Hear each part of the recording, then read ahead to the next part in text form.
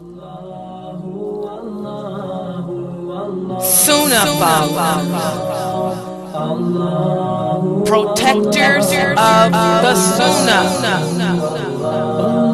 Sunnahfollowers, protectors of the Sunnah.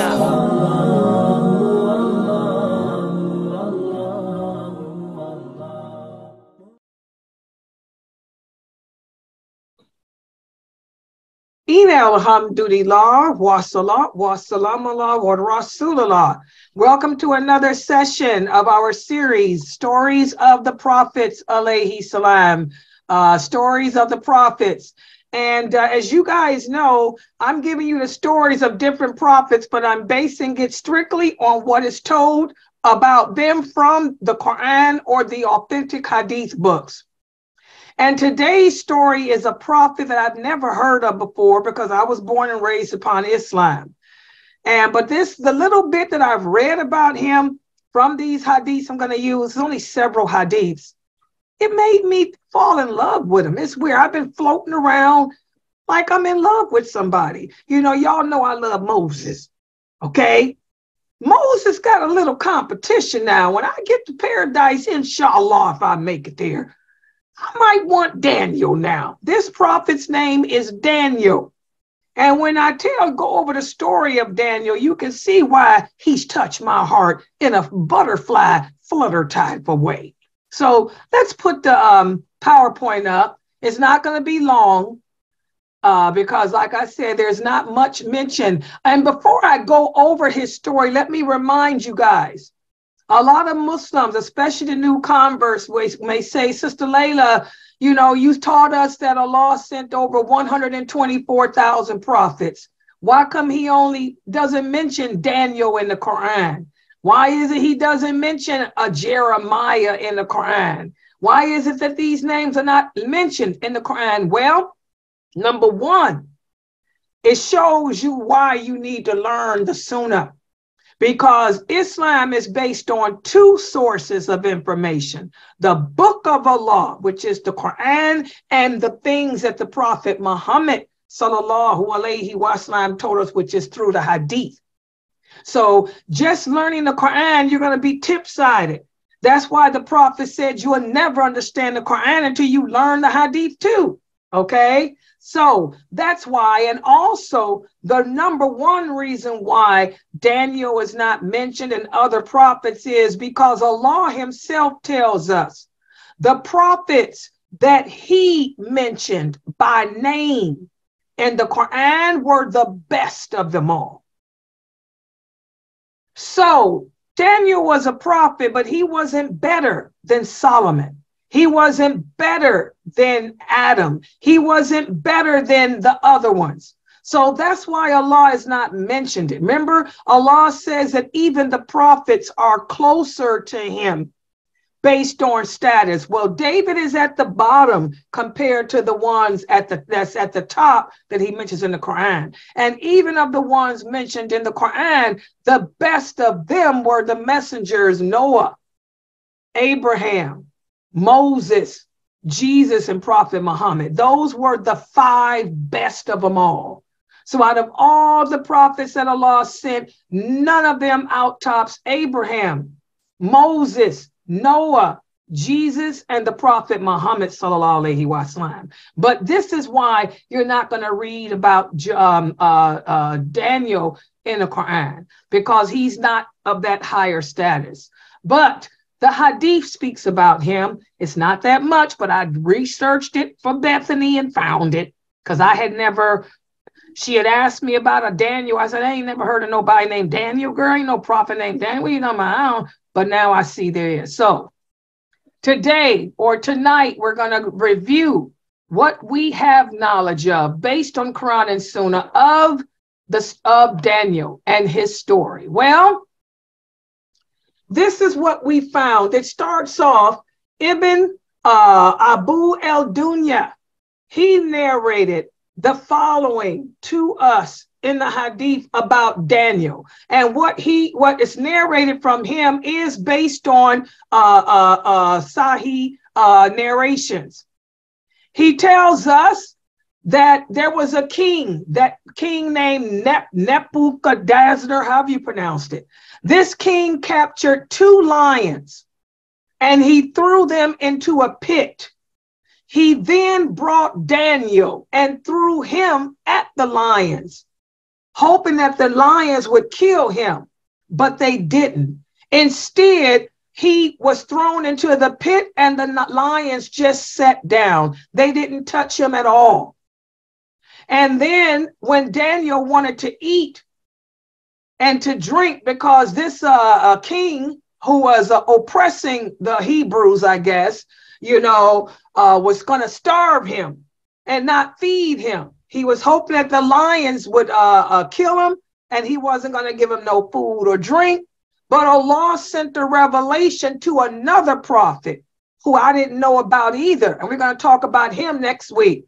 His name was Jeremiah. Remember, we talked about how just like sometimes Allah sent more than one prophet at the same time. They went to different parts of the world, just like Abraham and Lot were together at the same time, Moses and Aaron. Well, in this case, and also Zachariah. Well, in this case, Daniel was a prophet, and so was another man named Jeremiah. I don't know about him either, but I'm gonna tell you about him next week. I'm gonna research him. Allah sent a revelation to Jeremiah, who was in Palestine, and he told him, I want you to prepare some food and some drink and take it to Daniel. And this prophet Jeremiah said, oh Allah, I am in Jerusalem. Daniel is in Babylon. For those of you who don't know, Babylon is in Iraq. So he said, I'm in Jerusalem. Daniel's in Iraq. How can I take him some food? And that's when Allah said, again, do what I've commanded you to do, and I shall send you and a person with you who will carry you to where you need to go. So in other words, that's what happened. Allah sent an angel who took Jeremiah from Jerusalem and carried him to Babylon, which is in Iraq, so that he could take food to Daniel. And the angel took Jeremiah to the pit, to the brink of the pit where Daniel was capped at. And when Daniel looked up and saw him, he said, who's there looking down at me? And Jeremiah said, I am Jeremiah. And Daniel said, what do you have in your hands? He said, my Lord sent me to bring you food. And Daniel said, Allah has remembered me. And Daniel said, yes. Jeremiah said, yes. And then Daniel said, praise be to Allah who has never forgotten me. And praise be to Allah who never forgets those who call to him for help. Praise be to Allah who compensates good with good. And praise be to Allah who rewards patience with safety, who dispels harm after distress, and who assures us when we are overpowered that hope is always there. And this is why, as Muslims, guys, again, Allah shared the story of this prophet with our prophet Muhammad. It's not in the Quran. But what happened was the Jews, when they came to test the prophet Muhammad to see if he was a real messenger of Allah, they told him, if you a prophet, tell us about Daniel. And that's why this story, the prophet shared with them what Allah revealed to him about Daniel. And you learn from this story to have hope. Here, a prophet was put in a pit with 2 lions, with no food, no water. Did he kill himself? No. He called upon Allah for help. And like we're learning in the Tawheed class, whenever you show through your actions and your tongue that you truly believe in Allah, Allah becomes your hands, your eyes with which to see. And Allah will perform miracles for you like he did. He caused an angel to bring Jeremiah, who was another prophet, to him with food. And Daniel thanked Allah for not abandoning him. Subhanallah, beautiful lesson. And also, this companion goes on to tell us that that's not all we have about the story of Daniel. During the caliphate, guys, of Umar, when the Muslims were fighting against the Persians and they defeated them, when Testar was invaded, the Muslims found treasure in the house of El Harmazan, which was one of the rulers. And they saw in that house a bed that held a dead man. Now, back then, the Persians, they were Magians. They were not believers in Christianity or any of that. They were fire worshipers. And when a person that was righteous died, they didn't bury them in the ground. They would decorate them in beautiful clothing and then lay them out on a bed, with the fire burning around them, and just keep them there. They would keep them in this shrine, not buried on the ground, but in a house with the fire burning around them. Well, when the Muslims fought against the Persians and defeated Harmazan, the companions went in there and they found a bed in this treasury. They found all this gold and money in their treasure house and a dead man laying in a bed with one of the scriptures at his bedside. So they were like, who is this dead man? And by the way, the man looked like he was had not even died. The man was totally intact. His skin was there, his facial features, his hands, and he was holding a book, a holy book. And you guys know why. Remember, the Prophet Muhammad taught us that when a prophet dies, their body doesn't disintegrate. Their body stays, like right now, if we were to dig up the Prophet Muhammad's grave, his body would still be as if he were alive, because Allah doesn't allow the body of a prophet, to disintegrate back to the earth, because that's just not how Allah has it. So this man, was just laying there. And so the companions went and took this book out of his hand. And they said, what is this? Because it was written in a language that they didn't know. So they went back to Medina and they took the book and gave it to Umar, who was the caliph. And Umar said, what is this? They said, this is what we found, this dead man lying in the bed holding on to. So Umar called for Ka'b, and I think my cousin Mukhtar gave y'all a story of Ka'b. Ka'b was one of the companions. He said, Ka'b, I want you to come here. Translate what this book has into Arabic. So Ka'b read the book and he translated it into Arabic. And Abu Aliyah said, I was the first Arab to read what he had translated. He said, and I read it. I could read it easily, just like I could read the Quran easily. Okay. And so what the book contained it was a scripture. It was a book about life, animals. Life and songs and speech. Okay. So it was a book of scriptures, scriptures that came before the Quran. And the companion that was telling us this was asked, well, what had happened to the man that y'all found? He said, the man that we found dead in that bed, we dug a grave for him in the riverbank and we buried him. And we leveled all the other graves so that no one could find and tamper with him. He said, and the reason that we did that was to protect him. Because Umar told us after we had translated that book into Arabic, Umar said, this is Daniel, who he heard the prophet speak about. Okay. And he had been dead for centuries. But again, nothing had changed about his body except some of the hair on his face and some of the his beard and mustache had fallen out, but the skin of him remained the same.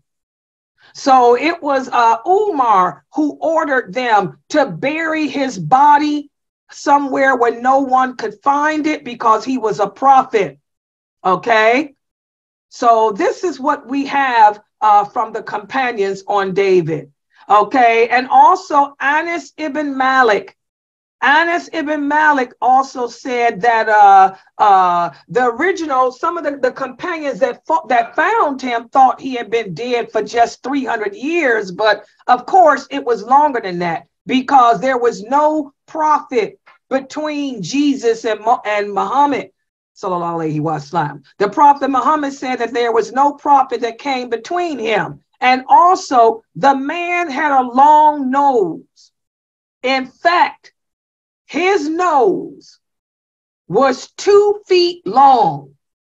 And that's how they knew that the time was way before Jesus. Because back in those years, humans were taller than they are now. So this man was taller and his nose was 9 inches long. 9 inches long. And they said, so that's how they knew that he was from the ancient times. You know, back in those days, they measured by a person's nose length and arm's length because humans used to be tall. And as time go on, we get shorter and shorter. So his nose was 9 inches. So that's how they knew that he was way before Jesus, way before the Prophet Muhammad, sallallahu alaihi wasallam. Also, another hadith that was narrated from Abu Musa. Abu Musa he was the one who found the body of David and he was with the companions that found Daniel's body, and they also found the book that was with it. And not only did they find the book, but also money, his ring, and some oil. And it was Abu Musa who wrote the letter to Umar saying, we found this man. And Umar told him to send the scripture to us and send the oil to us too. And tell the Muslims who are with you that they can use some of the oil and share the money with them too. And you can keep his ring. So that's what they all found. It was Abu Musa Shari. This is Abu Musa Shari. Okay. And Umar told Abu Musa Shari that this had to be Daniel. He said, because I remember the prophet speaking about him. He said, so stay with him and don't let the people get to him and bury him in secret. So Abu Musa Shari said that he stayed with the dead man. And when he was told by Umar he was a prophet, he embraced him and he kissed him. And then he buried him in a grave that they kept secret, you know, and they sent part of the money to the Muslim treasury, and the other part, you know, they shared with the men in the army. And Abu Musa Shari kept the ring himself. Okay. So these are the hadiths that we have on Daniel. And a lot of people ask about the ring. Well, there's also a hadith that tells how the ring looked. Okay. The ring had a gem in the middle of it. And the gem was carved with 2 lions. And between those 2 lions was a man. And they sat between the man licking his cheeks. And Abu Barda tells us, he said, this is the ring of the man whom the people of the town said is Daniel. Abu Musa took it the day he buried him. And they were told that the king in Daniel's time was told that a boy would be born who would destroy him and his kingdom. So the king swore to kill all baby boys, but they threw Daniel into the lion's den, and the lions began to lick him and did not harm him. So Daniel carved his image and the image of the 2 lions into the stone of his ring, so as he would never forget the blessing of Allah upon him. And this is narrated through an authentic chain of hadiths. So that's all we have on Daniel. But as you can see, I've fallen in love with him because the cats loved him. You guys know I'm Huraira. Subhanallah. He had lions. The lions licked his cheek. Subhanallah, what a wonderful man he had to be. Subhanallah, what a beautiful story. And his body never deteriorated. And Umar, look at our beloved Umar. Umar knew what to do. He knew that if these people knew that this prophet was discovered, that the people would have worshiped him, that the people would have made a sacrilege of him. So that's why Umar told Abu Musa to bury him in a secret place. And by the way, there are also hadiths that say not only did Abu Musa bury him, but he also had the slaves who buried him killed so that they wouldn't tell where he was. I don't know if that's true though. Okay. But mashallah, that's the story of Daniel. And he had a ring that he carved himself when he was in that pit so that he would never forget Allah's mercy of him sitting with two lions on either side, licking his cheeks. Can y'all imagine that? MashaAllah. All right. Next week, I'm going to do the story of Jeremiah because you guys know I've never heard of Jeremiah before either, but he's mentioned in these hadiths. So you know me, I will be bringing forth from the authentic hadiths what we can find about Jeremiah as a prophet, alayhi salam. So I want to thank everybody for joining and participating in this session. Also, guys, please support this dawah effort. As I was saying earlier, we only have $140 in our account. And we have website expenses to pay. Please, please, please, guys, if you want to continue to hear these nice lectures and benefit from learning Islam and its truthfulness based on the Quran and the authentic Sunnah, please support us. We are not affiliated with any masjid. We're just a bunch of housewives and college students trying to keep the dawah straight. Please go to sunnahfollowers.net. Click on make a donation and donate today to help support us. All right, so I'm going to log out right now. I'll be back in at 11 for our hadith class. Think about the lessons learned from Daniel, how Daniel never gave up on Allah. He kept his hope, and Allah sent food to him and had the lions become his protectors, basically. Subhanakallahumma wa bihamdika ashhadu an la ilaha illa anta astaghfiruka wa atubu ilayk.